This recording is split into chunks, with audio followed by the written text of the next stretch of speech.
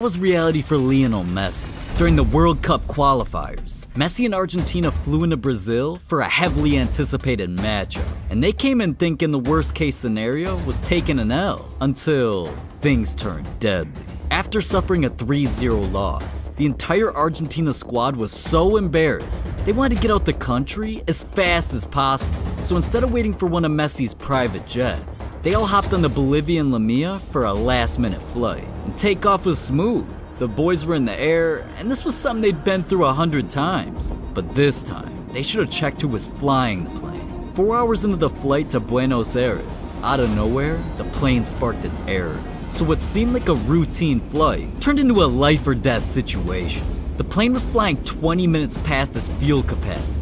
So now, the pilots had just 18 minutes to land, or else. As the plane started shaking, the pilots went into a panic, radioing everywhere they could, until they finally found a landing spot. And with just a few minutes to spare, the plane came in hot. Once they landed, Messi and his teammates immediately hopped the hell off that plane. And even though they were traumatized, they had to be in another country by sunrise. So they were forced to finish their flight on a different plane. But little did they know, that was actually a blessing. Because right after the Bolivian Lamia refueled, it took off to another destination, but never made it, directly impacting a mountain and killing 75 of its passengers. So Messi's lucky, man, unlike Neymar. Because what he thought only cost $200K, actually almost cost him his life. See, Neymar always dreamed of living life in the fast lane, and there was one car he's always had his eyes on, a red Ferrari Spider. So right when Neymar got his first big paycheck, he hit the Rari dealership, splashed $275K, and just had to flex for some likes on the gram. But maybe he should have been thinking twice about living life 200 miles an hour.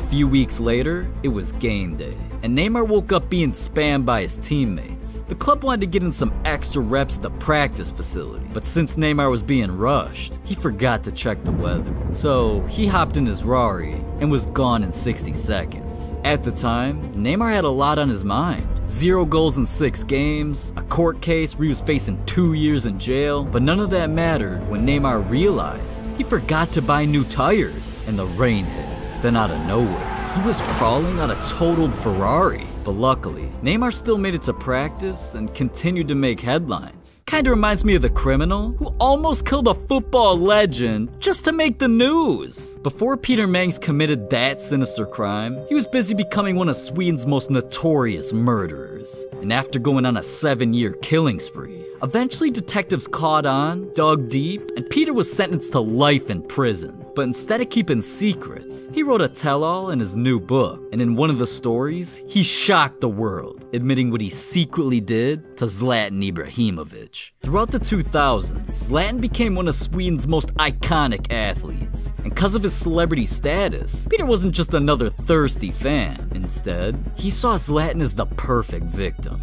Peter admitted he sat in the shadows and analyzed Zlatan's every move. And with Zlatan constantly making headlines, Peter wanted a taste of the clout for himself. He saw Zlatan as an opportunity to go out with a bang. And one thing he kept his eyes on was Zlatan's supercar obsession. One day, Peter watched him pull up in his $1 million whip and parked in the middle of the street. So when he saw that, it was the final straw. Peter rushed home to grab a weapon. Because he wasn't trying to ruin Zlatan's car, he was trying to end his life. But when Peter pulled back up, Zlatan was gone, and the rest was history.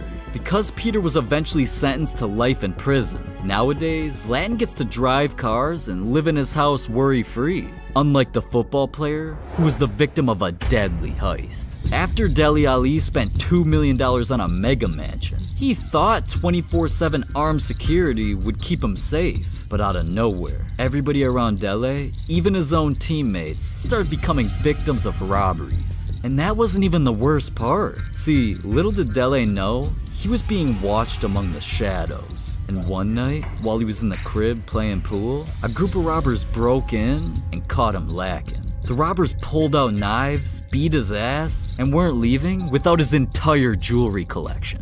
And once they found it, they fled the scene with $300,000 on their backs. But Dele's lucky, man. At least he only lost his ice. because what doctors tried to take from a football legend almost lost him his life. At just 19 years old, Thiago Silva traveled all around the world looking to become the greatest football player of all time. But just chasing his dreams almost got him killed. After a trip to Thailand, out of nowhere, he started feeling sick. A cough, a little sweat, it probably wasn't anything too serious, so Thiago let it be. But just a few days later, his symptoms got even worse. Struggling to run, walk, or even breathe, he was immediately rushed to the hospital, where doctors ran test after test, and that's when they found out Thiago's lungs were completely filled with deadly bacteria. So the doctors told him if he didn't get medical treatment immediately, he had just 2 weeks to live, and the only way to save him was removing part of his lung. Now, obviously in a situation like that, it seems like a no-brainer, but the tragic part about this was, if he went through surgery, he'd never play football again. So Thiago was faced with the toughest decision he could imagine, but eventually he gave in, and the doctors went to work.